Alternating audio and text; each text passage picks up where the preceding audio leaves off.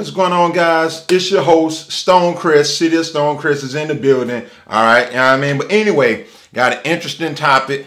I mean, it's the weekend. I haven't done the show in a while. I know y'all haven't seen me, but I got an interesting subject matter here. I would like to talk about interracial relationships, all right? For many of y'all who don't know my background, I am African-American, Negro, colored, Hebrew, I'm black. For short, I'm black, all right? My wife, on the other end, is Cambodian. Right now, that's been a thing of lately, interracial relationships. Now, interracial relationships is not something new, all right? And being like interracial relationships been going on since the beginning of time, all right? Now, when it comes to every ethnicity and every group, you have your biases, and you have your people that have strong feelings about how they feel about their race. All right. And they pro-black, they are white power, Asian power, however they chant it and however they describe it. In every race, when you're open-minded and you're a critical thinker, this is how it go. All right. Now, the reason I want to talk about interracial relationships because right now, people making it out to be a big deal. And when I say making it out to be a big deal, you got your people that have their strong feelings about their race. All right. Now, take for an example, in the black community. Oftentimes when, not all, but when black women normally see black men dating outside the race. Now, if for whatever reason this guy's unattractive or broke, or at the bottom of the totem pole, then a lot of times it get looked over. But if you of celebrity status, or if you are good looking or attractive and have potential, and for whatever reason they find out, then it's frowned upon. Only then is it frowned upon. And I'm saying this to say, again, in every group, you have your people that have their strong feelings about their race. So, for an example, all right, back when we were in, let me just back up a bit, all right? My wife and I, we grew up together, all right? We've been on each other since the age of 11 years old. We started dating around the age of 17, and we've been together going on 23 years, all right? 23 years, and been married 16 of the 23, all right? With that being said, I'm not trying to be Asian. She's not trying to be black. She is a good person. I like to think that I'm a decent person. I'm a good person. I'm not going to downplay myself. I'm a great person, all right? But, I was trying not to toot my own horn, but I'm a great person. She's a great person. And, we have a connection. We have a connection. And I'm saying all of this to say, a lot of people like to think that when you date outside the race, it's a part of self-hatred. And I disagree. We can agree and we can disagree. All right. Some people, the minute they heard I'm dating outside the race, they probably gonna turn this video off. They don't want to hear it. They mad, they upset, especially if it's women. Because see, I'm gonna detour real quick. I'm gonna say this real quick. A lot of black women are getting the short end of the stick, meaning when it comes to the most singles in the United States of America, because that's where I live, in the United States of America, like 60 to 70% of black women are single. All right. And when I say single, meaning single, not just single, but single with children, single with a child, and they're unmarried. And in the hip hop culture, it's a lot of praise around that. Oh, I'm independent. I can do bad all by myself. I need a man who on my level or higher. If he ain't on my, like a lot of that is being praised in our community. Now, again, that's not the reason why I'm in my situation. All right. Now, I'm one of them people. It's like the man on the, real quick, the man in the, on the sea. All right. The man that talked with God. All right. Hey, God, listen, he talked with God. Hey, God, if I die, would you have my back? Yeah, I have your back. One day he's out at sea. All right. He's out there at sea, the sink ship. Once the sink ship, he's about to drown. All right. Another ship come past and, hey, your ship going down. Hey, we here to help you. Let us give you a hand. No, don't worry about it. God got me. Hey, man, are you sure you're going to drown, man? Let us help you. No, no, no, boom, boom, boom. The ship bypassed. Another ship come. And, many of you may have heard the story, and I'm just paraphrasing. Another ship come, throw him a life jacket. Look, let us help you, man. You're going to drown, man. Look, your ship done went down. No, no, I'm good. God got me. So now, mind you, that was the second ship. He sent back saying God got him. And long story short, the man drowned. Only to run into God again. Hey, God, last time we talked, you said you had my back. And now if I was ever in the need of trouble, you would have me. Well, I sent you 2 ships.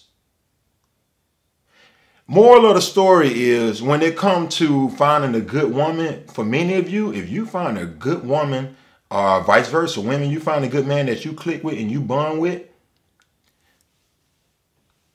let flourish. That's all I'm going to say. I'm going to say flourish. All right, flourish, because right now women have always outnumbered men since the beginning of time. And not just that, there are going to be a lot of leftover women. And what women fail to realize is you would have to compete for a good man, regardless of ethnicity and color. Now, in America, we deal with color a lot. All right, America is racist. All right, and racism is being taught all over the world now. All right, and by no means am I promoting date outside your race. If you're a person that say, you know what, no, I know for sure I want to stick with black. If you're a person that's so strong-minded and know for sure you just set only on black, then good for you.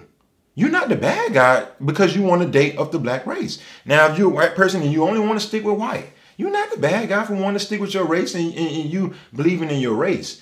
But when it comes to finding a helpmate, a woman finding a good man, and being able to support a good man, and vice versa, a man able to find a helpmate and a great woman, then that's what it's about, man and woman. They all have a menstrual cycle at the end of the month. I don't know if y'all are looking to all of that, but excuse me. But again, though, my issue and what I really wanted to confront today, before I just go all over the place, and I'm sure it's going to be a part 2, but before I go all over the place, what I really wanted to confront is the people who can feel so strong about their race and you shouldn't date outside the race and feeling holier than thou. All right. And if you're not a religious person or a spiritual person, you could be an atheist. Here's the thing. Most people I've ever come across in this country, they represent Christianity. All right. The largest religion group in the world, they represent Christianity. It just amazed me how one could say, you know what, you're only supposed to date in your race. And then it's like these same Christian people are the same very ones who are going to fornicate. In other words, how do you know it's so right to only date within your race, but it's not right enough for you to follow your biblical teachings? So you know to just stay in your race, but you know not to sex before marriage. Like, shouldn't that be equally important as dating in your race is what I'm saying. It's one thing. No. I think people should, you can have your strong opinion is what I'm saying, you know, and we can agree and disagree. But it's one thing how one could sit back and say, people should date in their race. But then when they come to what they believe in, when it comes to the higher power and the Most High God, you don't even follow your own Bible. So what are you talking about again? What are we talking about? The majority of the Christians I know in this country, they fornicate. They will never get married. They don't plan on getting married. So if they Bible say, hey, you get married before sex, they do the opposite. So who are you to judge someone is what I'm saying, ultimately. All right? Just as your book say in the book of Matthew chapter 7, right? If you judge with that same intensity on you judging people, don't get mad when it happens to you. And again, that's me paraphrasing. Go to the book of Matthew chapter 7. It's in there basically, all right, you judge someone, then you'll be judged the same way. You understand what I'm saying? So you never know people's situations, man. Like I say, I left the streets back in 2006, all right? I'm not, you know, when I was in the streets, I have an open mind enough to say that, you know, people go through things. And when I say people go through things, you know how many guys who done been in the prison system and people done wrote them off and turned their back on them. And a lot of them men found good women, regardless of their color, that would support them and be by their side. You know how important that is to have some support and some love on your team? That don't have nothing to do with self-hatred, is what I'm saying. So a lot of time when y'all judge people and think people they not side the race because they hate themselves or hate others, that's not the case a lot of times. You just don't know these people's stories. So it all ties into what I was just saying about that biblical scripture, meaning don't be so quick to judge people, all right? And you can apply that to a lot of aspects of life. You know what I'm saying? And another thing I wanted to touch on is you women with these double standards. Again, when you can take someone like a Serena Williams, all right, with all of that money and married to a white guy. When you could take someone like Eve, she done married into somebody, European royal family. You can take, and she's from Philadelphia. And I said that because Umar crossed my mind. You know, he go out of his way. You know, I mean, I personally think Umar tell this story where when he was a child, he was playing with this white kid, and then the white father came over to his house and told his father like he don't want that black boy playing with his white child. And Umar dealing with some hurt there, some trauma, and it ain't no doubt in my mind because he spent a lot of time going in on snow bunnies and who sexing who when he never been married to a black woman. Make it make sense. For you to put all of that energy and effort into telling black men who they should marry and worrying about who other people are sexing, men and women, brother, you never been married. You got 2 female daughters and you never married their mother. Make it make sense. If you got 6 degrees and you so intelligent, make it make sense. All of the great leaders who fought for the black folk and the civil rights movement and these prominent figures in the black community had wives. From Brother Malcolm to Dr. King, the Honorable Elijah Muhammad, Marcus Garvey, so on and so forth. You know, but anyway, this ain't about him. You know, it just, he put a lot of energy into talk about interracial dating. And it makes sense what he's saying, but I'm bringing him up because he's not leading by example. He never, if it's so, if you can find black women, if you can't find a good black woman in the United States, the way he traveled the world into these different countries, why haven't you found you a wife? That's a problem. That's a red flag. That's very manipulative, and that keep your eye on that brother. That's all I'm gonna say. All right.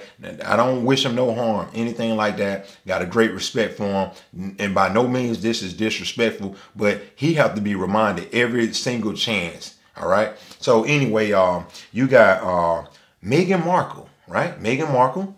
She done married into some royal bloodline and dating a white guy. You have Eve. What's that sister name? Lisa Ray. All 3 of these women, from Lisa Ray to Eve to Meghan Markle, they're married into some type of European royalty.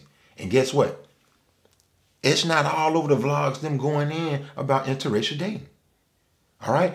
We're going to leave Serena out. We're going to leave doggone Robert De Niro wife out. We're going to leave doggone, well, Whoopi Goldberg, she no longer with the white brother. You know what I mean? You know, but it's so many women, you know, that we know in the public eye that they're married outside the race. They don't get no flack. So when it comes to the double standards, what I'm saying is to be a black man, we are scrutinized about everything. We under scrutiny. And what's sad is that's where the real self-hatred comes in, because a lot of black women, not all, but a lot of black women are doing the work of the oppressor. Meaning it's one thing to say we at war with the colonizer / oppressor, but now we got to battle with our women because our women wrote us off for a check. Following that women liberation movement, a guy can't be in the house. We've been written off for a check. All right. You know, so even when you look at the family that pray, look at all our black women, how they make it so accessible for the black woman to climb that corporate ladder. It's 10 times harder for the black man. I'm not saying men don't do it, but the thing is, once they climb that ladder, now these guys got their pick of the litter. All right? Whether they decide to marry a black woman or marry an Asian woman or marry a Hispanic woman, by the time all them women climb that corporate ladder, the white man is up there waiting at the top. I mean, on some systemic structure and systemic doggone bias, racism. See it for yourself, all right? So anyway, man, back to the point of what I'm saying about being a black man in anything and everything we do. We get hit with the book. I mean, we get hung for it, all right? If a black man do some harm to another black brother, they gonna blow it all out of proportion. Oh, look how evil they are. Look how they thugs and gangsters, this and this. You can get little Billy to go and kill about 50 to 100 people and blow up the damn school.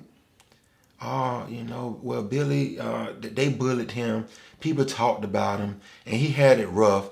This is the justification you get, meaning if a black person do anything, it's the worst thing ever. It's the worst thing ever. If one person can die, and it's the worst thing ever, this guy can go and blow up the whole church. And they go and buy him Burger King. So again, anything we do, people blow it out of proportion, even our own kind. To the point that if a black man is dating a doggone or dating outside the race, self-hatred. They taking all of our men.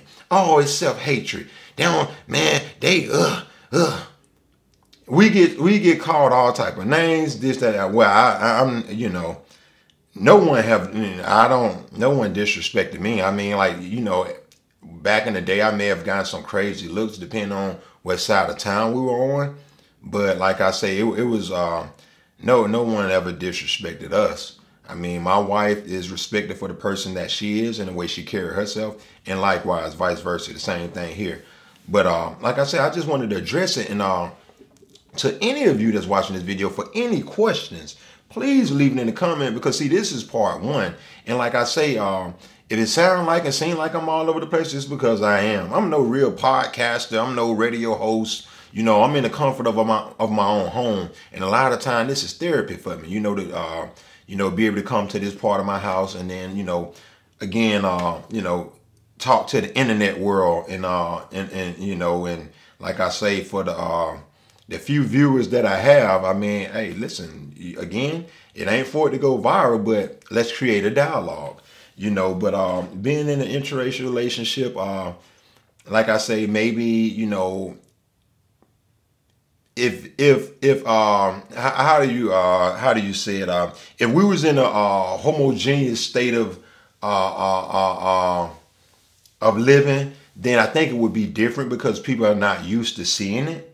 So, I mean, take North Korea for an example. I mean, you got like 98, 99% like Koreans. Like they don't have many white. They don't have no whites there. They don't really have no blacks there. So to see somebody from a different race, it's going to be a bit shocking. Whereas in America, it's a melting pot. This has been going on since slavery, meaning white men raping the women. And that wasn't the case, you know, all the time. A lot of the black women, they wanted the resources of the white man, and they, you know, thought they'll be getting treated better. And a lot of them women went and had babies with the slave master, and thinking life would be better, and you know, and some of them maybe even like the white man. So and vice versa with the white women, they went and made it with black men, and this been going on, like I say, for hundreds of years. Frederick Douglass, he as Umar would say, he bunny hopped. And then Umar turns around and named his school. And then here's the justification. Well, he didn't have babies with him. He was married to a black woman first and had his children with the black woman. He bunny hopped. He dated 2 white women. You understand? So people pick and choose. People, it's double standards. People pick and choose. A lot of these interracial relationships, if the women find a lot of these guys unattractive or broke and beneath them, then they don't care. But then if you're a ball player or somebody important, and then you date outside the race, now they mad. And then you know the justification. Well, the transfer of wealth, since he had the money, that money, he could have just married a black person. That way, if he lose it or when something go left, we can get it. Make it make sense. So in other words, you know, instead of her taking advantage and getting your money, let us take advantage and get your money. So listen, women, all of you women that's taking the time to listen, hey, if you made it this far, you're going to have to compete for men. It's no way around it. You're gonna have to compete for men. And then, like I say, go behind me. You can go to, it's called Pew Research. Is it Pew? Anyway, you can look at the stats, meaning when it comes to dating outside the race, Asian women and Hispanics is at the very top when it comes to dating outside the race. Not black men. All right? Hispanics and Asian women, they lead, they at the top when it comes to dating outside the race. And when I say Hispanics, meaning, you got, most of the Espanol communities. So you got South America, you got Central America, you got Mexico, you got Puerto Rico, you got Dominican, you got Cuba. You know what I'm saying? So all of these, wherever the Spanish went and colonized, you know what I mean? And you got the Asian women. Now, of course, many of us know that when it comes to the Asian race, they have, especially in China, what they call leftovers, meaning all of those women won't be able to get a husband. So instead of them saying, I'm going to go through life alone, you know what I'm saying? I'm going to find me a man and I'm going to appreciate me a man. In America, a lot of our women are spoiled. They've had a taste of power and they're not going to relinquish that power. Right now, a female can be working at doggone a low-end diner. And if a man coming there and he has money and he thinks she's beautiful and a potential wife, he can marry her. Will women do the opposite? No. If a woman making a lot of money, what's the chance of them going to marry the guy that work at the local diner? They're not going to do it. Hypergamy. They hypergamous. You know what I'm saying? So it's a lot of double standards. You know what I'm saying? And like I say, anything we do, we get hit with the book. The majority of black people in the United States, all right, when it comes to black couples that are married, far exceeds the ones that date outside the race. So they're like, oh, well, the brothers date outside the race more than women. All right, granted, I agree. It's true. Those are the facts. The black man, because when you look at the options, the black man is desired amongst a lot of the races. When it comes to the dating pool, black women and Asian men are at the bottom of the totem pole. They the least sought after, the Asian man and the black woman. All right? Now, any man in his right mind, and not to say that all black women are angry, are contentious and bitter. All right? But we cannot ignore the facts. All right? Now, you move your feelings and your ego out the way. Let's talk about the facts, meaning the mentality of a lot of the women in America, not just black, but whites and even the Asian. If you grew up and you got that Western world mentality, then it's a good chance you're masculine. All right? And you don't have a taste of power and you want to overthrow and you want to run the show. All right? And then many of these people say, oh, yeah, I'm Christian. Book of Corinthians, chapter 11, verse, is that, let me see, 1 Corinthians chapter 11, verse 3. It's in the book of Corinthians. God, your Lord, the man, the woman, and then the children. There go your spiritual structure. Man, these people ain't studying none of that. These people making up the rules as they go. You damned if you do, you damned if you don't. So again, for whoever's watching this, and that's the message. If you stay within your race, then you got to let the black woman play you, because right now they're not going to relinquish their power. They don't have a taste of power. They're not going to relinquish their power and let you be the man and lead them. They want to lead. They want to call the shots, And so that's why when you look at the black women in America, they the least married. All right. They're the least. Nobody ain't trying to marry them because and they not trying to change it. You got a lot of these black women who done been through 1, 2, 3, 4, 5 different marriages. And they're not figuring it out. They're not trying to figure it out. They want to look, nope, just take me as I am. They can be 300, 400 pounds. Just nope. They set in their ways. And then the sad thing is they're teaching their daughters. And it's ruining our community. They teaching the daughters, oh, no, go out and be young.